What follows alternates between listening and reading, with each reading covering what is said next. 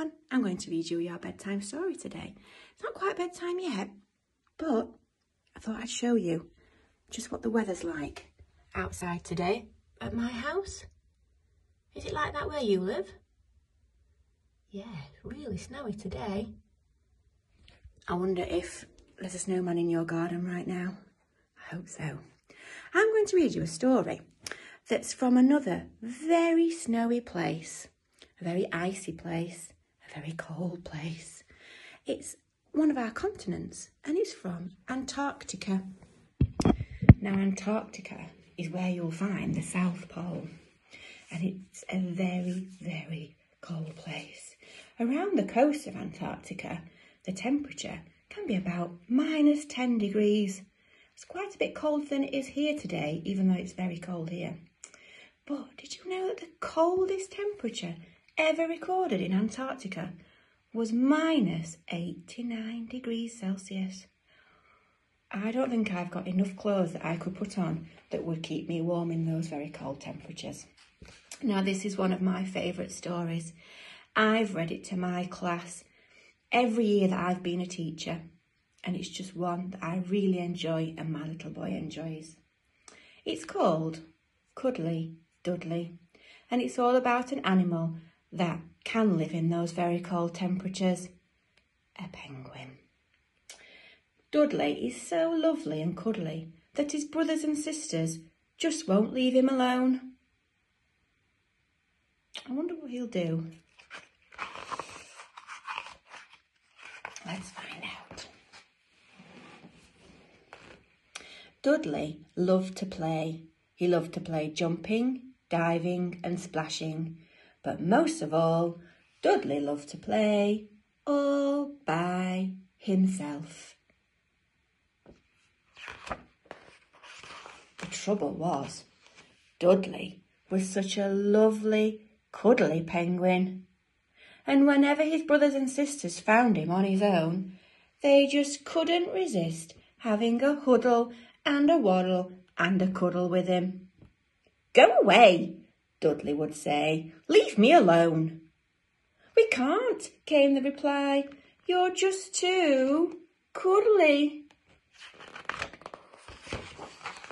"I'm fed up with all your huddling and waddling and cuddling," said Dudley one day. "I'm going to find a place where I can live all on my own." And off he went. Oh.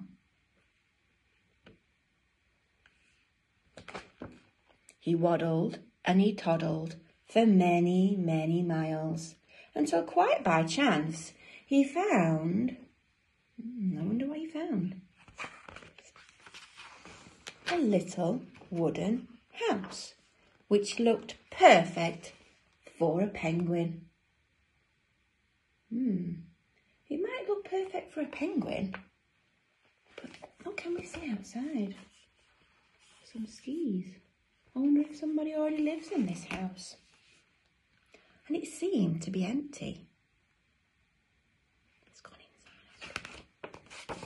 "At last," said Dudley, "a house of my own, a place where I can jump about all day without being disturbed." Just then, there came a rap-tap-tap at the little wooden door. "It's us," said two of Dudley's sisters. "We followed your waddle prints. Can we come in?" "No, you jolly well can't," said Dudley. "I am very busy and I don't want to be disturbed. So please go away." And he shut the door. And was alone once more. "At last," said Dudley, "a house of my own, a place where I can splash about all day without being..." Just then, there was a rap-tap-tap at the little wooden door. "It's us," said his brothers and sisters. "We followed your waddle prints. Can we come in and..." "No, you jolly well can't," said Dudley. "I don't want to huddle and waddle and cuddle, so for the very last time, stop following me around." And he slammed the little wooden door and was alone once more. think Dudley was being very kind, was he? I wonder if anytime soon he'll start to miss his brothers and sisters. At last, sighed Dudley, a house of my own. Bang, bang, bang, went the little wooden door. That does it, he said. When I catch those penguins, I'll... But it wasn't the penguins at the little wooden door. What do you think it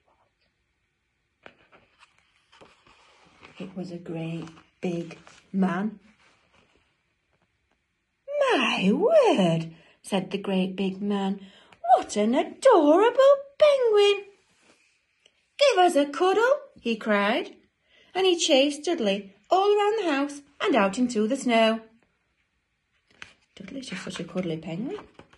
Dudley ran and escaped from the man. Then he decided